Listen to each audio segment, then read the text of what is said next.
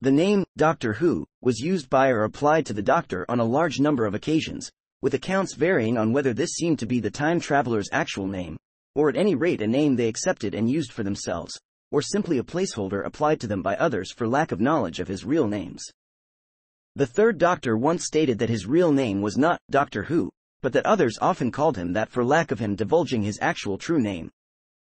The Master addressed a postcard to the Third Doctor as Doctor Who. Missy later made two bold claims to Bill Potts in quick succession.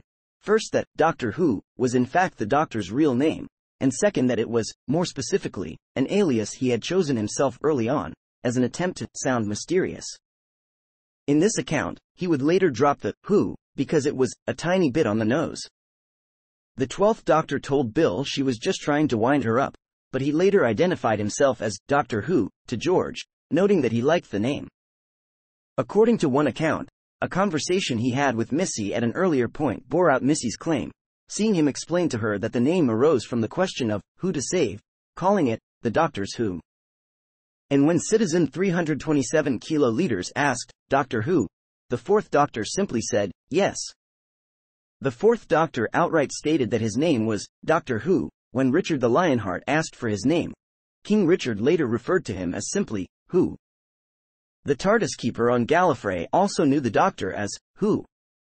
The computer Wotan repeatedly referred to the First Doctor as Doctor Who, as did Argon, Mitzig, and Fledge. The Doctor's grandson John used the last name, Who. The First Doctor used the username, Doctor_Who, when bidding on the TARDIS, which he lost to Buchanan in a bet on RetroAuction.com in 2006. The Second Doctor briefly used the name, Doktor von W'er, literally, Doctor Who, during his visit to Scotland on the 16th of April 1746, and he once signed a message as Dr. W. The Zayans called him Doctor Who. Bessie's license plate during the Third Doctor's time at UNIT read WHO1. In the Doctor's 7th incarnation it read WHO7, and WHO8 in his 8th incarnation. Miss Hawthorne referred to the Third Doctor as the Great Wizard Qui Quod. Those three words all mean who in Latin.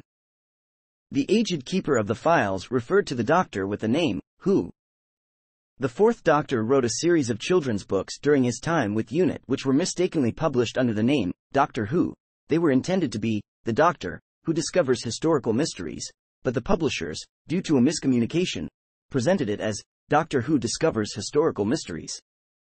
A version of the Doctor in a young boy's imagination, based off a fictional depiction of the Doctor off television, claimed that she was not allowed to refer to herself as Doctor Who, despite personally finding the brilliant.